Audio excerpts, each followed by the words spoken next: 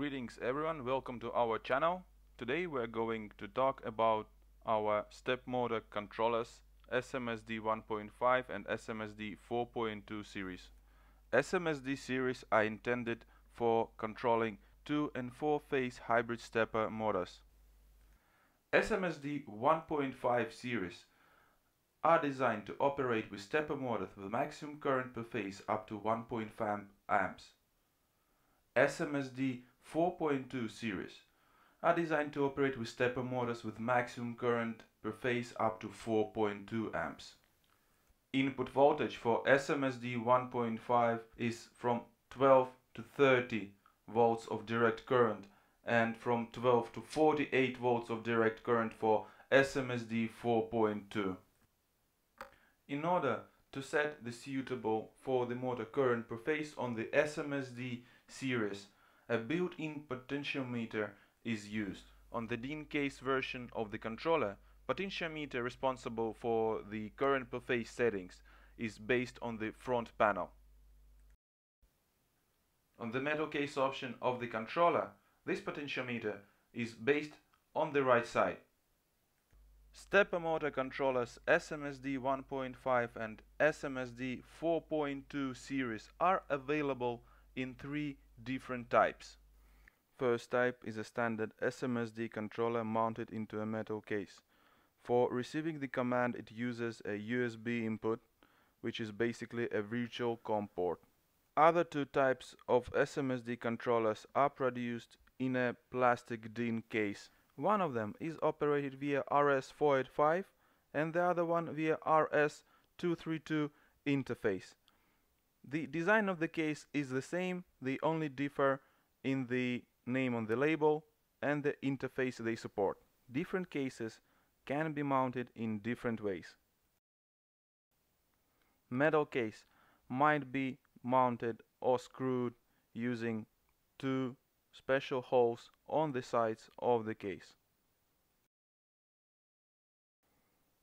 Plastic cases are intended to be mounted on a standard DIN rail.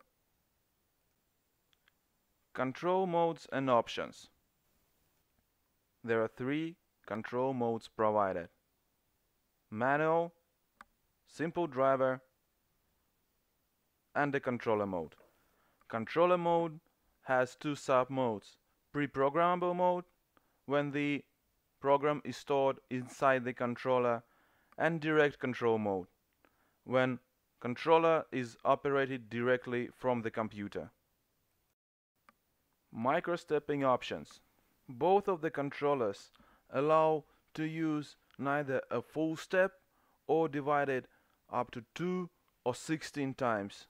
The only difference is that SMSD 1.5 allows us to divide 1 step to 8 and SMSD 4.2 1 step to 4. Change of microstepping settings is done mechanically using the switches on the side of the controller. A chart of supported microstepping options is printed on every controller case. For example, if we want to divide 1 step into 2, we need to turn off switch number 3 and turn on switches number 4 and 5.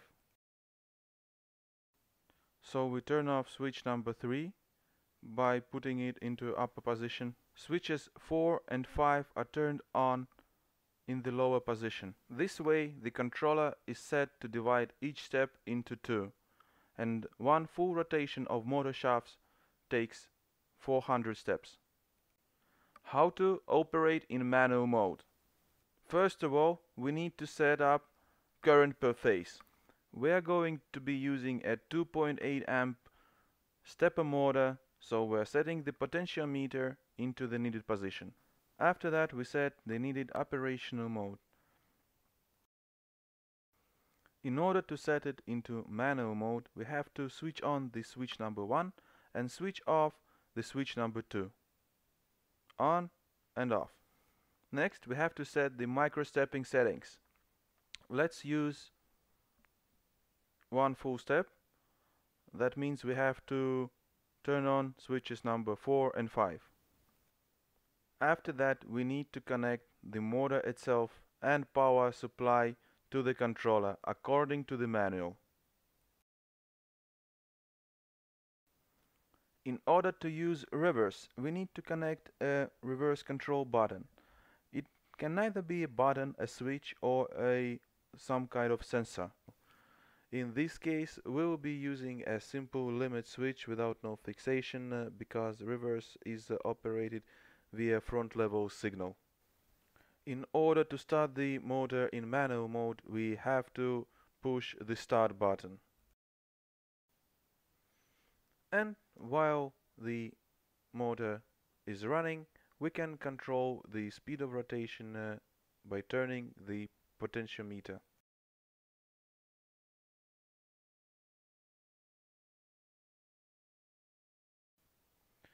To stop the motor, we need to press the start button. Driver mode. In this mode, controller replicates a simple SMD series driver and needs step, direction and enable signals to be operated. In this mode, controller acts as a driver and can be operated neither from a PLC, other controllers, a computer with a LPT port, or a optical encoder with a quadrature signal output. Let's try operating in driver mode from an optical encoder. Each full rotation of this encoder generates 100 pulses. With microstepping settings set to 1, the encoder needs to be turned twice in order for the motor to perform one full rotation. So let's check this.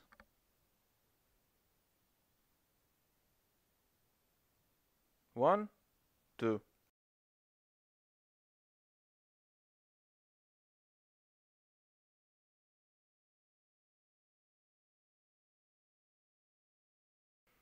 By changing the microstepping settings, we can get a smoother rotation from the motor. Before, microstepping was set to 1. Let's change the microstepping settings to 16. In order to do this, we have to put the 4th and 5th switch into off position. When each step is divided 16 times, rotation of the shaft is much smoother. This way we can get positioning to be more precise.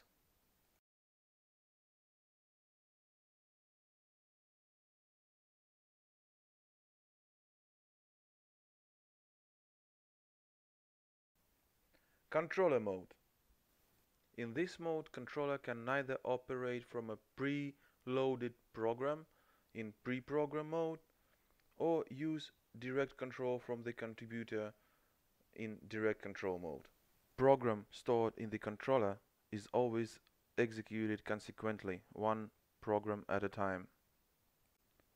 Until the current command is not fully executed, the controller will not start the execution of the next command. Controller can operate in stand-alone mode without no PC connected to it.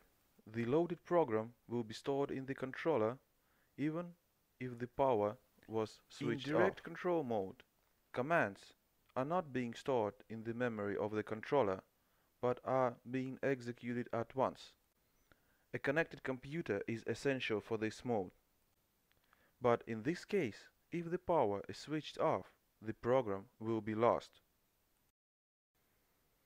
To operate a standard controller with a USB input, we're gonna need a standard USB cable.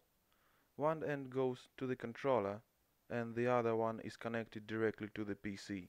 But before doing that, you need to install SMC program available for free from our website and set up the drivers.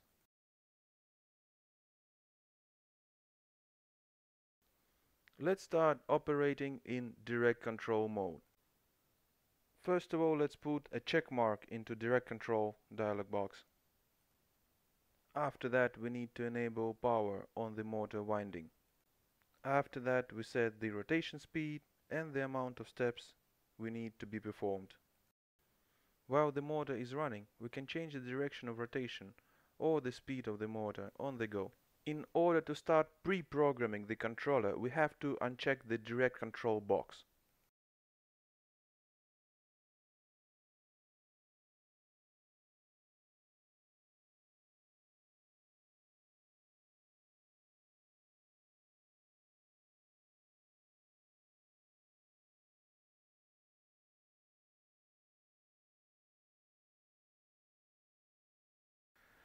Every program should start with a standard header. In order to place one, press the green arrow button. After that, as an example, we can set the starting speed of the motor. In order to do that, we need to change the V0 value. Let's leave it to 1. Let's also set the maximum speed to 1,500 steps per second and change acceleration value to 500.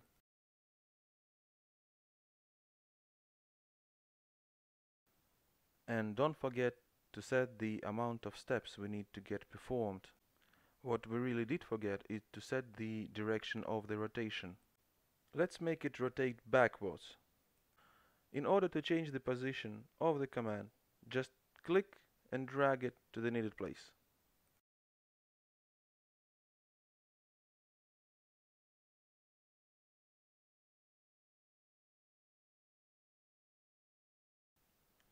In order for our motor to perform a smooth stop, we need to set a negative value for the acceleration settings. Placing this command here means that the motor will start decelerating only after it has performed 5,000 steps from the previous command.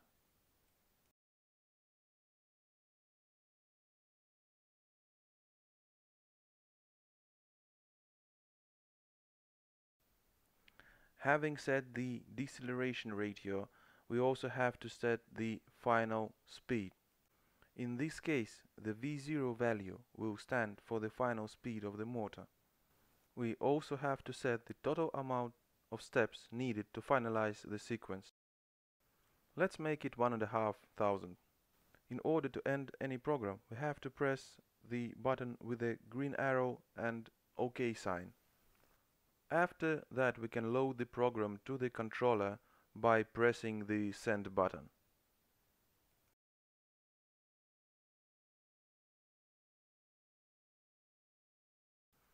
After loading the program to the controller, it can work in standalone mode. In order to start the program, just press the start button.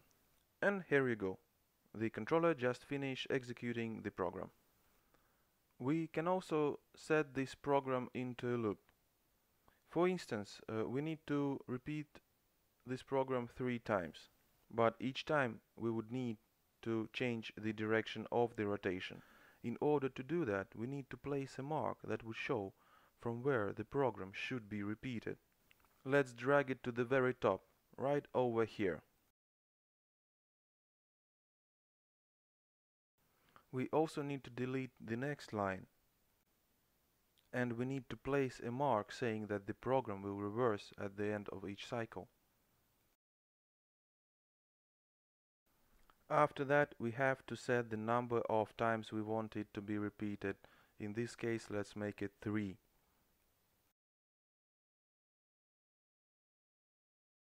A quick check that the program ends correctly, and we can send it to the controller. Let's start the controller and see what comes out. As you may see, the motor is repeating the program, changing its direction every time.